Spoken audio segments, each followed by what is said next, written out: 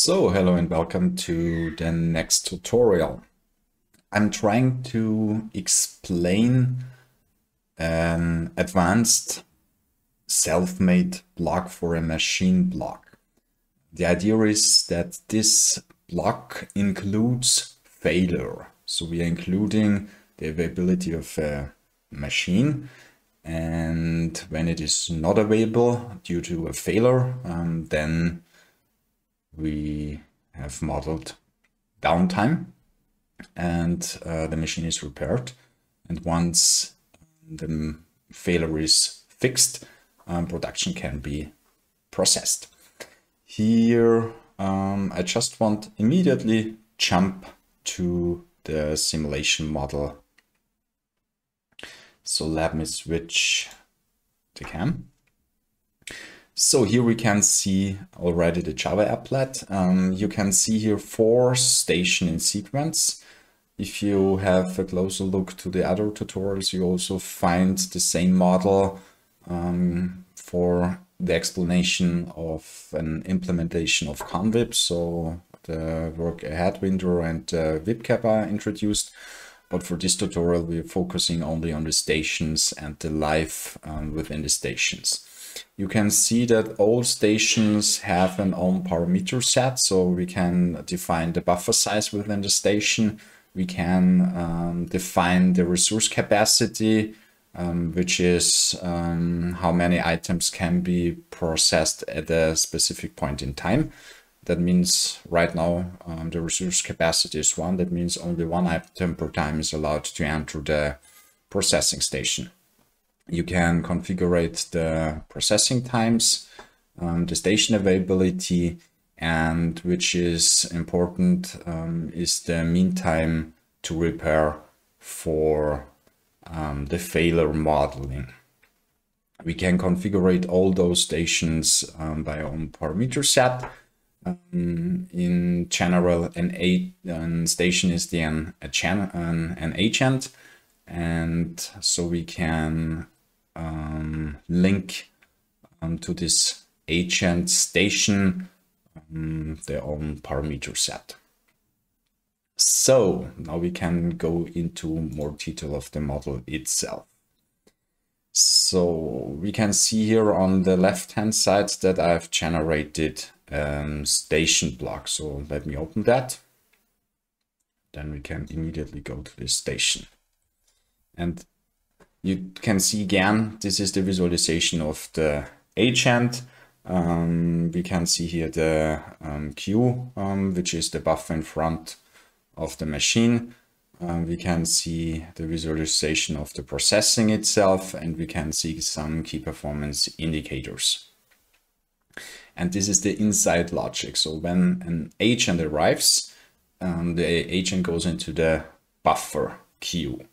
And the agent has to wait until this restricted area allows an agent to enter. Restricted area is a combination of 2 blocks, which has a restricted area start block and the restricted area end block.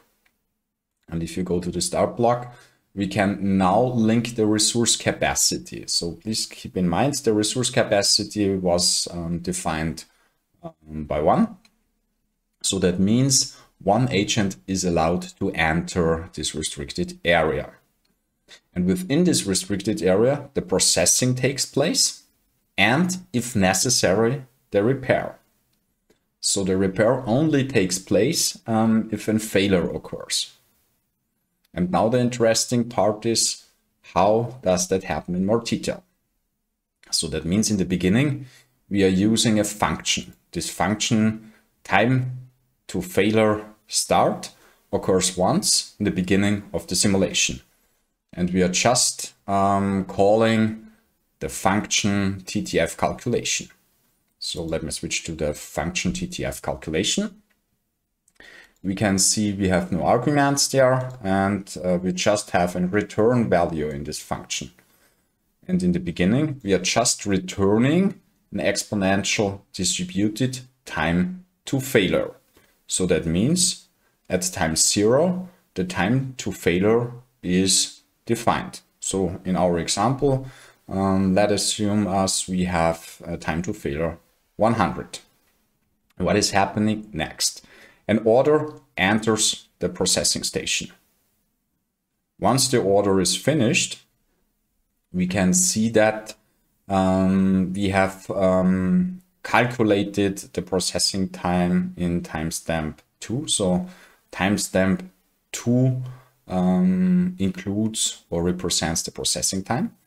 So now when the processing is done, we deduct the processing time of this specific order from the time to failure. So assume the processing time is 10 time units.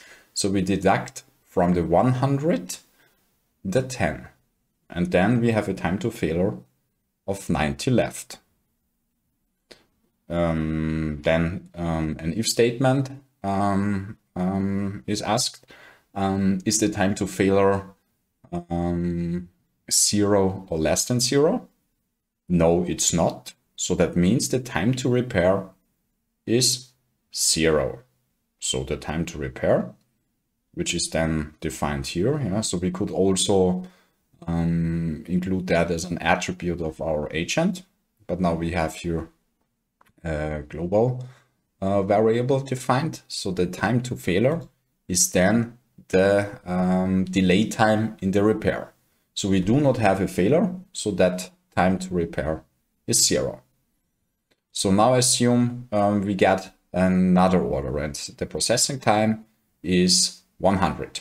Then again, the 90 minus the 100 is minus 10. And now we have a failure because it's less than 0. So what is happening here is that we change the color to red so that it is indicated in the main agent that you can immediately see that a failure is happening. But more important is that we now take an exponential distributed time to repair because the time to failure is now below 0. So we calculate an exponential distributed time to repair. And now we have a time to repair. So once the agent moves to the next block, to the repair delay block, it is now delayed. And what we need to do now is we need a new time to failure. So we trigger the function time to failure and we add it to the minus 10. So if the new calculation is not 200, then the new time to failure is minus 10 plus 200 is 190. And then the procedure starts again. Of course, there are some assumptions in this model. Yeah? So the processing has to be done first and then the maintenance happens. Yeah? So it is not possible in this example. Of course, you can model that if you are interested in it, that the process stops when time to failure gets 0. That's also the reason why in our case, the time to failure has the possibility to go below 0. So this is one of the assumptions. And perhaps what I also would like to show to you is the possibility to calculate the processing time beforehand. So we are calculating the processing time when an agent arrives at the buffer. And we have two options. So we have a variable, or in that case it's a parameter, is a Boolean parameter, which can be true or false. And you can define here the stochastic influence of the processing time. So if that parameter is true, so is the proc time stochastic? Yes. Then please draw a random exponential distributed processing time. And then we store that in time in the attribute timestamp of the individual agent. If it is deterministic, then we store the deterministic processing time in timestamp 2. And what is interesting now is we have defined the parameter here So you can see here now the linkage of those parameters to this station block 1. And we can see also the parameter proc time stochastic. That is ticked, so it's true. So you can also click here to the value editor. Let me go in here, and then we can see it's indeed true. And you can, of course, define that differently for your stations. Yeah? So we can tick that off. Then it means it is a deterministic processing time used for station 2. So thank you so much for listening to the machine block with maintenance repair time to failure. Good luck with modeling